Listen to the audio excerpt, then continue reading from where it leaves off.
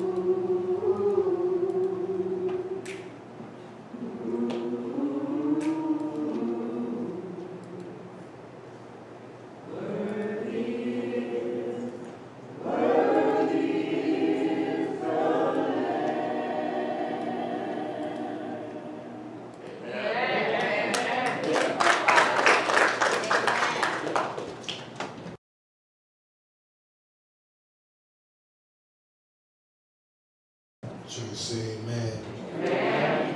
And you worthy. Yes, He's shown enough. I know that's the Williams, but he's shown enough worthy to be praised.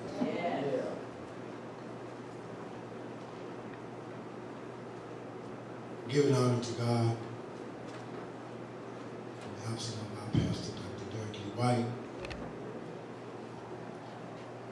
to our father's children. Once again, it's good to be in the house of the Lord. I know it's Labor Day weekend. There's no other place that I'd rather be. Say that. Say that. To start off the Labor Day weekend. Say that. I was glad when they said unto me, come and let us go. Yes, sir. Unto the house of the Lord. Once again, thank you for putting up with me another Sunday. Pastor White sprung it on me again. I'm nervous as usual.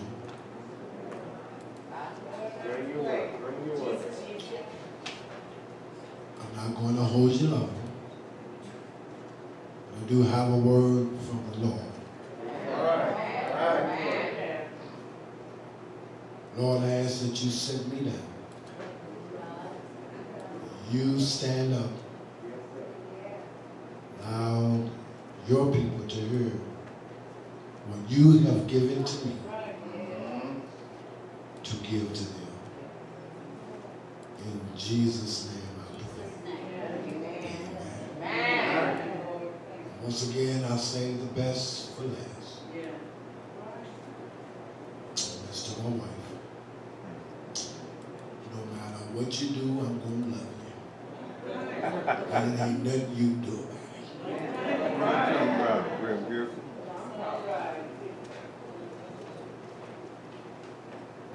Very familiar scripture. Well,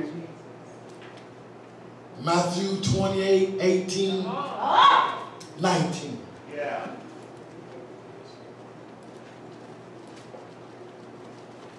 Amen.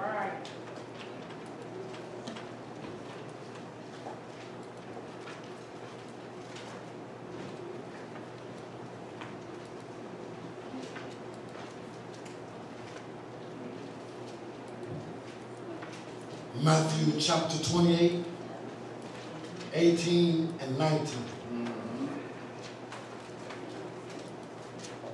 18, and Jesus came and spake unto them, saying, all power is given unto me in heaven and in earth. Go ye therefore, teach all nations, baptizing them in the name of the Father, and of the Son, and of the Holy Ghost. yes, sir. Turn to your neighbor and say, tell somebody about Jesus Christ. Turn to the other person, your other neighbor, and say, tell somebody about Jesus Christ.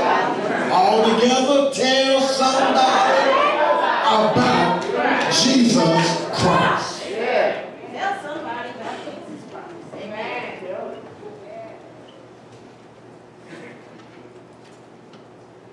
Matthew, the author, one of the first Gospels. Also, he was one of Jesus' disciples. And also, he was a tax collector. Not going to hold you, but do you mind if I just bring you up to speed? Work it. To the Gospel of Matthew. Matthew talks about the genealogy of Jesus Christ. Yeah. Then it talks about the angels appearing to Joseph. Then Matthew goes to record the visit of the wise men. goes on to say, he talks about the flight into Egypt. He goes on to talk about the preaching of John the Baptist. He goes on to talk about the baptism of Jesus. Matthew also goes on to talk about the temptations of Jesus. Goes on to talk about Jesus begins his ministry. Also, he comes across that Jesus started calling 4 of his fishermen. Then he talks about Jesus doing the Sermon on the Mount.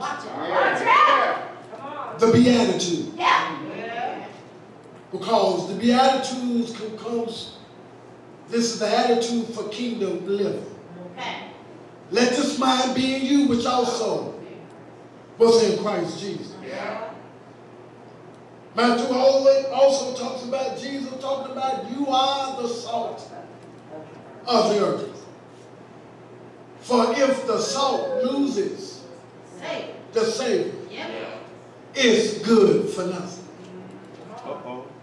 Then he also comes along and talks about that we are the light of the world. Come on now. Amen.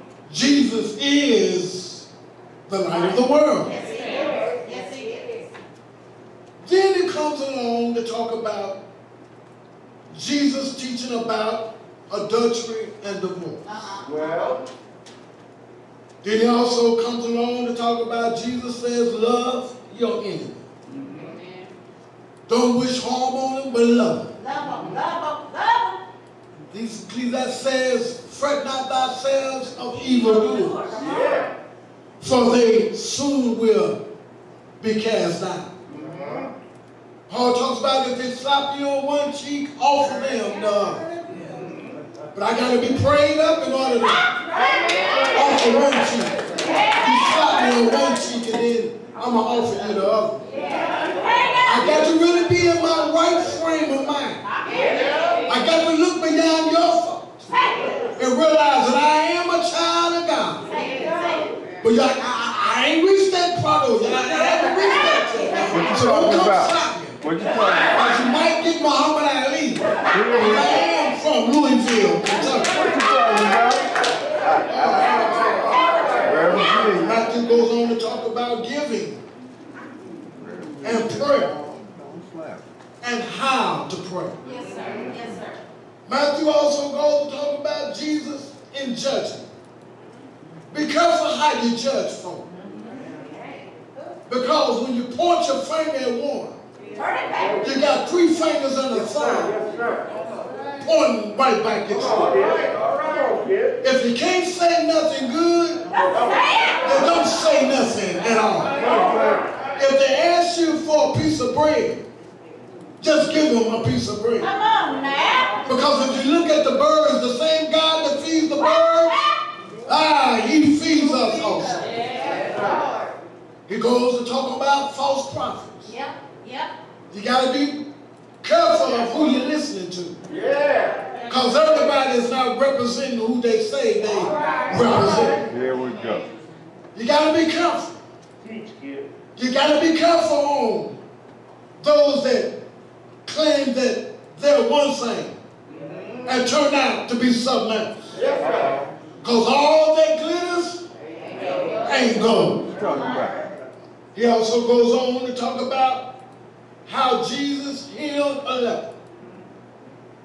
Matthew also goes on to talk about how Jesus quiets a storm.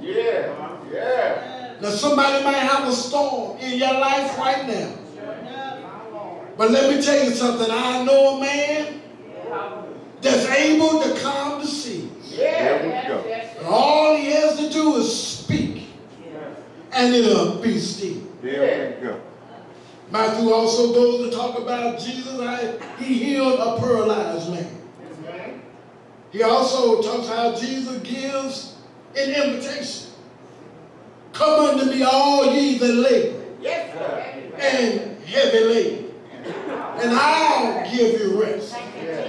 Take my yoke upon you and learn of me, for I am meek and lowly in heart, and ye shall find rest unto your soul. For my yoke is easy and my burden is light. All Jesus said, come on, whatever you got, I'm able to take the weight off of you.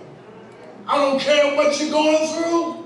If you just lean to the everlasting arms, everything will be all right. Jesus talks about the parable of the sower.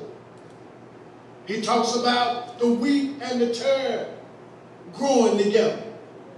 I know you got some good and bad growing amongst them, but don't you try to take care of them. You let God take care of them. Because he said, I'll separate when the time comes. It's just like putting flour, them old sifters, just put everything in there and he'll sift out what's the good and what's the bad. There you go. Talk about the parable of the mustard seed. If you have the faith of grain of a mustard seed, you can tell that mountain, get out of my way. He might not give you the strength to go through it, but I tell you what, he'll give you the strength to go over it and around. So just tell that mountain to get out of my way. Then he talks about the cursing of the fig tree. Then Matthew goes on to talk about how they plotted to kill Jesus. How Judas portrays it. How Jesus was in the garden and he got betrayed and arrested. Well, not only that, Matthew goes to talk about how Jesus was brought before the high priest. Then it goes on to talk about how Jesus was crucified and resurrected. Now, I've said all of that to say this. In our world, in our society, in our backyards, in our homes, even on our jobs, we're faced with some type of problem.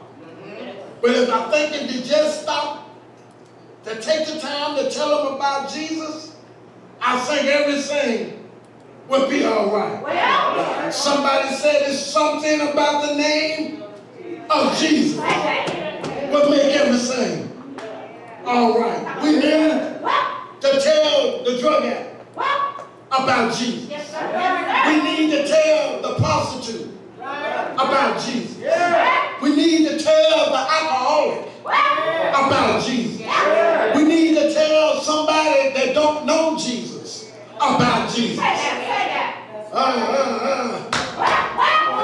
I'm almost done, y'all. I'm almost done. You gotta move. See. We get caught up in telling about everything else that we can't tell about Jesus. I can tell you everything about the oval, the sisters, the haves and the have-nots. I can tell you all the things about the bold and the beautiful. I can tell you everything about all my children. I can tell you anything that's got to do anything with the secular world. But let me tell you something about my Jesus. I know he turned water into wine. I know he healed the blind, healed the sick, healed the lame, raised the dead, healed the deaf. My Jesus can do anything if you just tell somebody about him. We're too busy telling about John and Mary, and well, you can't even tell about John and Mary knowing Shaniqua and Shanaqua because they were foolish transgender all in the boat and done messed up everything. I got news for you. If you die, man, you coming back a man. If you die, woman, you coming back a woman. Ain't gonna be nothing that's about swinging your fingers in the air. I'm a man trapped in a woman's body. I'm a woman trapped in a man's body. Let me tell you something. If you tell them about Jesus,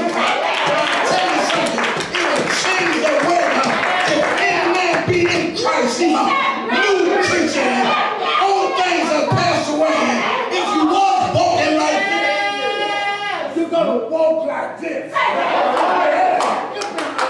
If you had a dip in your hip, you're going to straighten it up. I got the name Jesus. Jeremiah said it's like fire. Shut up in my bones. When Jesus gets in you, something got to happen. You got to tell somebody. You want to run and show somebody what he... What you talking about? What you talking about? Take a minute. Here we go. Go ahead. Yep, feel sick. I believe our crime rate would drop if you told somebody about Jesus. I believe the shootings and the killings and the murders and the rapists, I believe it would drop if we would just tell somebody about Jesus. And let me stop right here and then I'm done, man. I don't know. It's not that we don't know nothing about Jesus, because we've been equipped, because the equipment is right here. We got 101 to 122. Anything you want to learn is right here. You got Thomas class, and Diane got one, and Reverend Chambers got one, and our pastors got two, and we got people here that if you're not even sure of your salvation, they'll tell you about your salvation to let you know whether you're saved or not. And if you ain't saved, once they get to explaining it to you, you're going to want to be saved. See, the problem is that sometimes we look so real unassuming. Sometimes we look at somebody and think that they don't know nothing. We look at somebody. After I say this, I'm done now. We was going witnessing, and Reverend looked Gene and Larry together, and Larry said, "Oh, you look at me with Sister Jean, and she don't say much, and she don't look like she can." So anyway, they went out, and 45 minutes came by. Larry said, "Woo! Sister Jean said it. Don't mess with her. Don't mess with her. Don't mess with her. Because if you ain't saved, you will be saved." Larry said, "Boy, she's a ball of fire. And just don't look at somebody and think they're so simple, because what you think they don't know, they do know." But as I go to my seat, I want to say this. Tell somebody about Jesus. Well, what can you tell about him? I'm telling you, he is a lawyer in a courtroom. He is a doctor in a sick room. He is my Alpha and Omega. He is my bright and morning star. He is Jeremiah's fire shut up in my bone. But can I tell you what he is to me? I'm going to tell you about my Jesus, the man that walked the Sea of Galilee, that walked him from hall to hall, beat him, spit on him, kicked him, told everything that they could say bad about him. But guess what? He never said a mumbling word. Can't you see my Jesus walking Calvary for me and you? They stretched him high, stretched him wide, hung his head in the locks of his shoulder. I said he died. He died. Put him in a barman's tomb. Put the rock in the rock. Took the big rock and rolled it in front of the rock. He stayed there all day saying that. But guess what? Early Sunday morning, the big blue rock moved the big rock out of the way. Became the big rock. Stepped his foot out early Sunday morning. It said, all power, all power, all power. Tell somebody about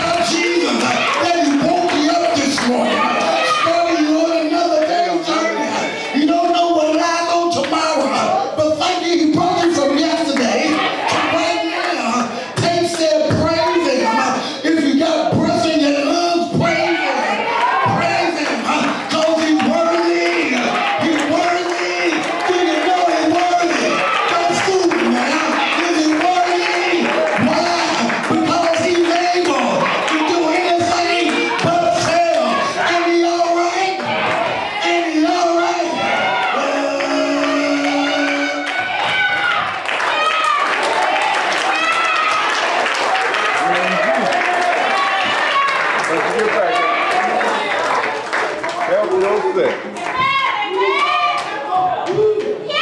Can I tell you something else about Jesus? When you weren't done. They can do it on the Channel 6 News. Here we go. Extra, extra, late edition. I got some more news for you. He's coming back again. Will you be ready? Will you be ready? Somebody said I'm not going to fly, man, but I'm going to be caught up in the middle of the air and shoot up my feet, strike.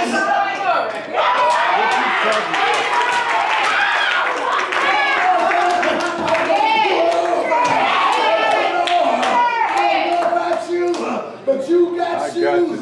You got shoes. Guess what? I got shoes too. Tell somebody about Jesus. Tell him that he lives and he lives today. Can't you tell him?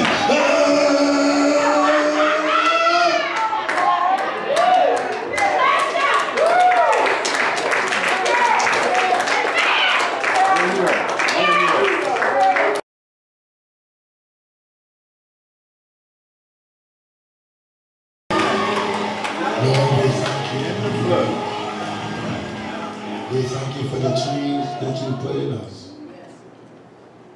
Now, Lord, we've heard the word today. Allow us to tell somebody about your son, Jesus. As we dismiss from this place and not from your sight until we meet each other again this evening at 5 o'clock for communion. In Jesus' name we pray. Amen.